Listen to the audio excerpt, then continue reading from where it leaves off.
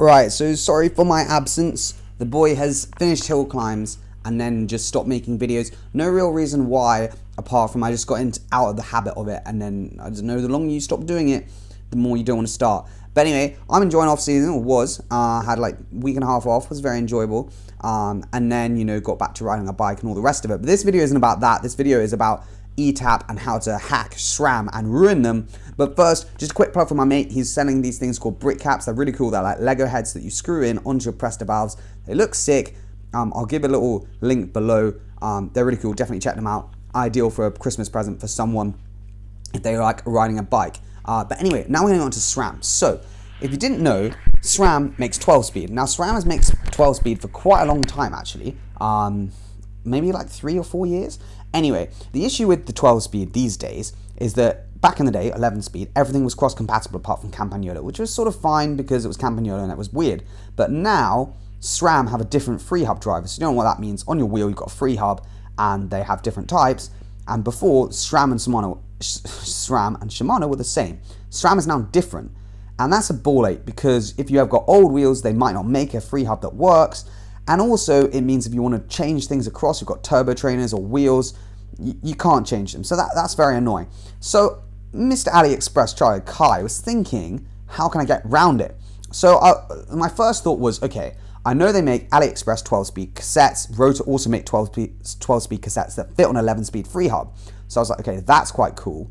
Actually, before that, first of all, the reason I wanted 12-speed was because I wanted Etap on my time trial bike because routing it is a massive effort because it's from 2011. They stopped making the 11-speed blips, and before about 2 weeks ago, the 12-speed blips didn't work when 11-speed derailleur. Now they do, so my issue is slightly irrelevant. But anyway, so I was thinking, how can I get this 12-speed Etap derailleur to work on my bike? So I was thinking, okay, so a blip box works with a mountain bike rear derailleur, and I knew a mountain bike rear derailleur worked with a standard 12-speed chain, so I was very confident, okay, that would work perfectly with, you know, just a standard 12-speed chain, standard 12-speed cassette that you can just buy, and, you know, no XDR stuff, nothing like that. So I thought about that. I actually bought the derailleur. Then think about it, my mate was like, it's a time trial bike, you don't want like massive resistance on it because it's a mountain bike derailleur, and it weighed like 530 grams. So I thought, okay.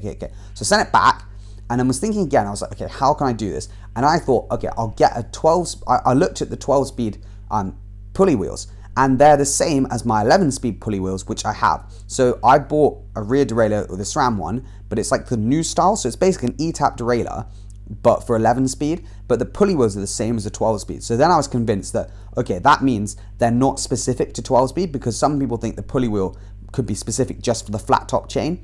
But anyway, that's irrelevant. So I then thought, okay, I'll buy a Force, buy an AliExpress 12-speed cassette, and then basically after that, just hope it works. So that's what I did. So I bought this Force derailleur secondhand for 200 quid. So that's quite good. I mean, I hope it should. Now I think SRAM has sorted out their rear derailleur issues, so it should be fine. Then I bought a 12-speed cassette from AliExpress. It was out at 50 quid. I got an 1132 12-speed, outrageous. And then my front chainring is just a stand one. I've actually got one here. Sorry about that.